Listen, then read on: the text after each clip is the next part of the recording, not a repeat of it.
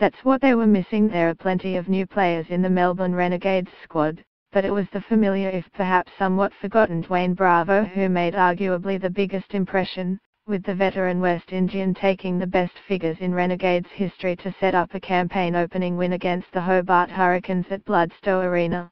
Having sent the Hurricanes into bet, the Renegades restricted the hosts to 8 to 164 from their 20 overs, before Marcus Harris and Cameron White controlled the chase, putting on 113 for the second wicket, with the Renegades ultimately mowing down the target with 7 wickets in hands and 9 balls to spare. Bravo, 34, missed most of last season with a hamstring injury, and the Renegades conceded some big scores. But back in red, he produced one of the finest displays in his long association with Victorian cricket, frustrating the Hurricanes with nifty changes of pace to take 5 to 28 from his 4 overs. Bravo's 5th wicket, that of ex-Renegade Matthew Wade, 19, also took him to 400 wickets in 2020 cricket, making the all-rounder the first player to reach that milestone. The Hurricanes struck with just the second ball of the chase as Renegades captain Aaron Finch was well caught by Wade off the bowling of spinner Clive Rose.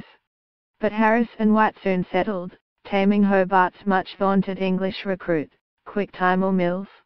Left-hander Harris looked to be under selection pressure following the pre-season form of recruit Tim Ludeman at the top of the order, but he vindicated the decision to stick with him as Finch's opening partner, eventually falling for 50 from 34 balls in the 14th over, a double-wicket maiden from Hobart's impressive West Indian paceman Jofra Archer.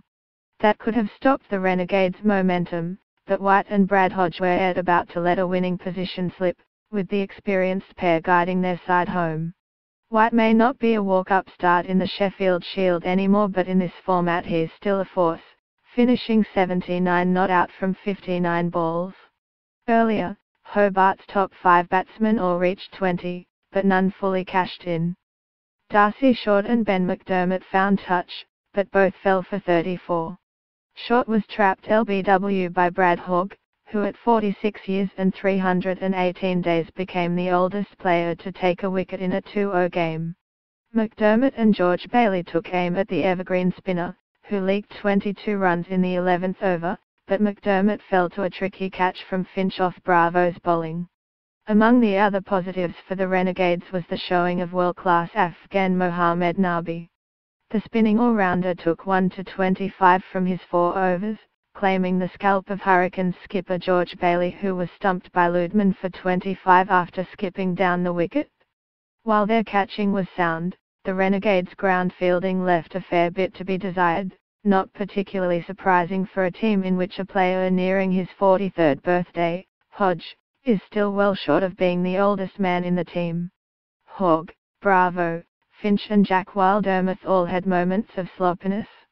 The Renegades are back in action on Saturday night when they face Brisbane Heat at Etihad Stadium.